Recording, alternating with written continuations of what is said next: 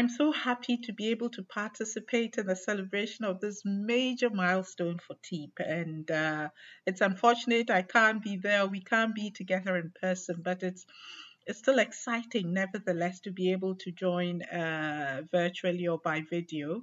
Let me first start with a word of warm congratulations to Sister Obi and Pastor Chinedu for the fantastic work that they've allowed God to use them to do through TEAP.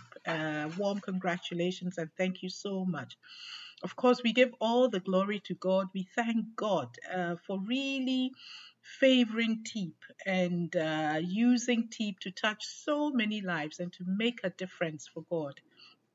For myself and my family, we spent 6 years in Nigeria, and we wouldn't have made it without the TEAP family.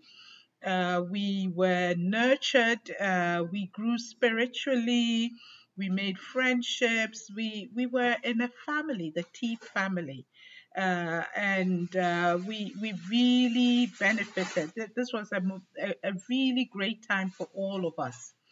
My children in particular learned some of the first things that a child learns about God, about who He is, about being a Christian. We appreciated the house fellowships with Sister Ngozi, the Dare Women that Sister Obi so ably led, and all the other ministries that really ministered to us and helped us through our time in Nigeria. So this is a time to celebrate and to thank God and to say we are grateful and look to God to do even more through TEAP. That TEAP will continue to be alive, to be vibrant, to be a channel for God's influence in Nigeria and beyond.